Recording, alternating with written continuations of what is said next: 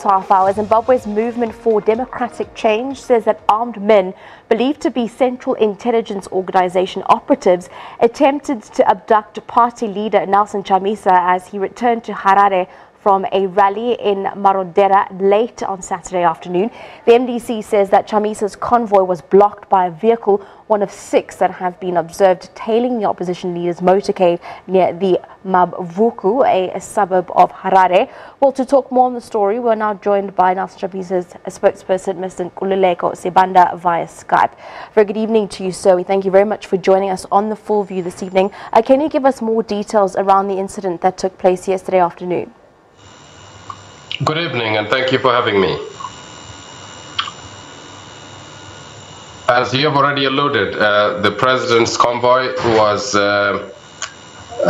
disturbed with attempted attacks and the attempted kidnapping of the president as he returned from Marondera yesterday.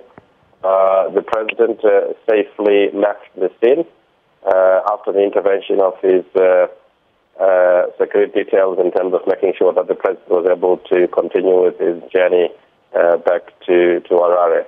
The party is certainly very concerned. The country and the world at large must be concerned about such events, especially given the lax manner in which the government of President Emmerson Mnangagwa has been attending to the use, management and control of the violent state operators and actors. At this point in time, are you able to give us any details about his condition and well-being at the moment? The president is reportedly in good spirits, carrying on with the work he needs to embark on in order to return our country to full legitimacy, in order to move our country forward. He's seized with that kind of work and continues to do that. He is bullish, undisturbed, but his party is concerned about his security. Yeah, definitely. In terms of those security concerns, have there been talks to increase the security and policing contingent around Mr. Chamisa? The president is still reviewing this matter, and the course of action will be, he will detail that shortly. We must note that this is certainly not the first incident in the last 30 days. He has also experienced similar incidences within Harare itself, where he was being followed by vehicles everywhere he went, and he's had to dodge these. But I think that it is important, and many independent analysts have said, the government of Zimbabwe must make sure that it does not subject the security of the president of the MDC to propaganda or media PR game. The MDC president's security is not negotiable. It is not subject to who can speak louder. It must be guaranteed as it is by the Constitution, as is the security of the citizens of the country. The Constitution of Zimbabwe recognizes the right to life for everybody, and people cannot settle political difficulties that they have by attempting to kidnap the leader of the largest political party in the country. Are you then saying that this could possibly be linked to the possible political tensions that are currently taking place in Zimbabwe? Well, yes, in the sense that, concerning activities and attitudes towards the respect of life have taken place in Zimbabwe since November 2017. You'll remember that even the president of ZANU-PF was attacked by a bomb. And we see that there are certainly elements within the violent apparatus of the state that will act very violently when they feel that things are not going their way.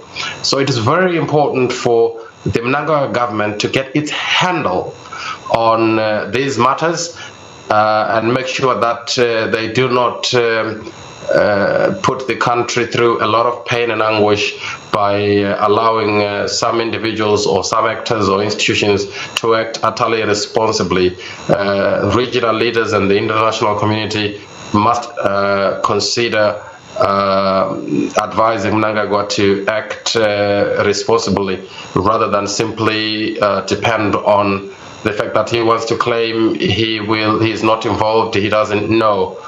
We know he said this about the August 1 incidences, but the fact of the matter is that 7 lives were lost, and Zimbabwe shouldn't be going through this at all. There must be strong leadership at the top, and we are clear that this is failing, and it's failing because you have unelected leaders.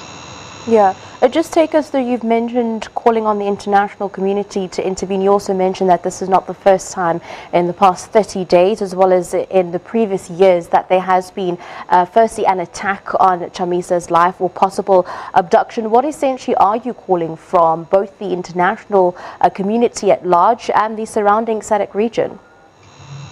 I think that it is important to note that stability in the region is essential for political, economic, and social progress. And that the tendency towards instability that's taking place in Zimbabwe now, with a skewed move towards the circling of political differences or political inabilities by those with arms would inevitably tread the country and of course the region and the world into an unsecure space.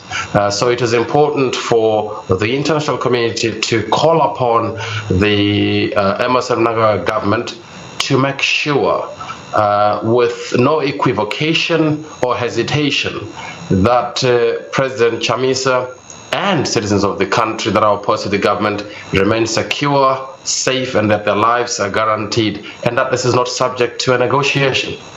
Thank you very much for your time this evening. Of course, that was Nelson Chamisa, a spokesperson, Nkululeko Sibanda, just giving us more details around the attempted abduction of Nelson Chamisa.